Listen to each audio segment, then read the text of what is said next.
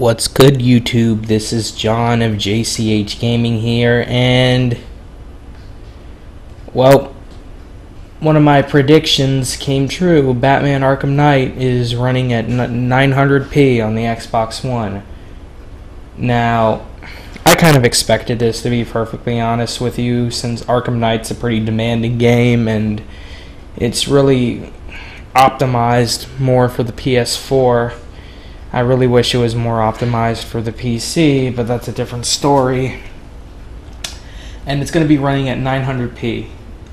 It's running at 900p, 30 frames per second on the Xbox One.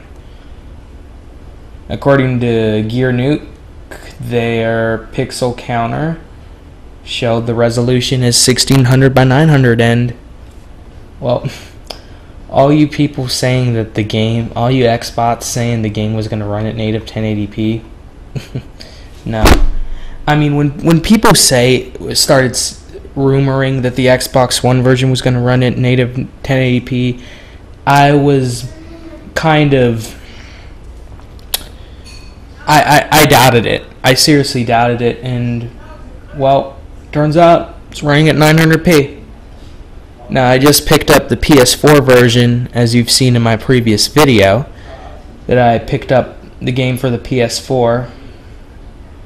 I pre-ordered it, and, well, the Xbox One version is still good. I mean, 900p and 1080p, it's hard to tell the difference between 900p and 1080p unless you look really, really, really, really close. And,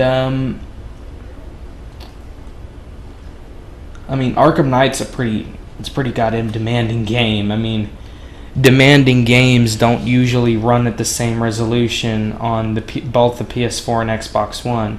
Sometimes not, but